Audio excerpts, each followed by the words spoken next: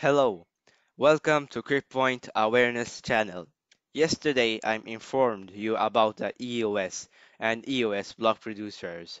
So let's take the story further and talk about EOS Mainnet, how it will be launched and what is the process behind it.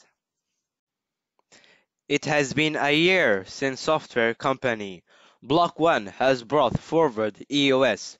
Since then, its community has grown to hundreds of thousands across the globe. They promised to launch a mainnet, and for that, they have made a EOS mainnet launch group. This group has offered a launch plan with clear steps. Let's look at these steps. First step in the plan was the token freeze, which means that they have freezed the EOS token that were distributed on Ethereum. This freeze was completed on 2nd June 2018, and after that, the launch process has started.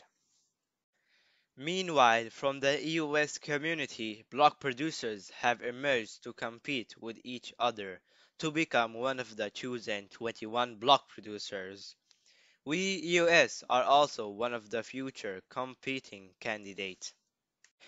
In the launch process, there are 4 steps, and at this point, when I'm making this video, we are at the 3rd step.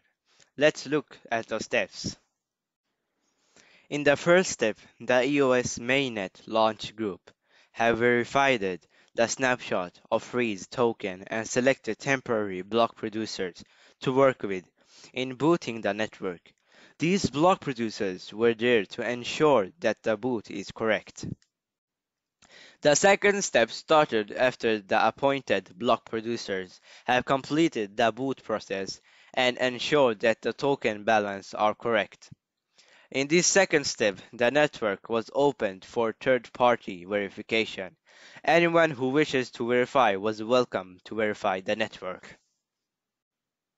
In the third step that is going on nowadays, the block producers community jointly verified the safety of the network and opened it for importing private keys and to vote for the block producers. After the voting process is completed, the 21 block producers will be finalized. All the appointed block producers will be immediately replaced by the elected block producers that have been voted in by the community, and the EOS mainnet will be almost active. That was all about the EOS mainnet. See you there. You can also learn more about us in both EOS Go and Steam It. Take care and bye for now.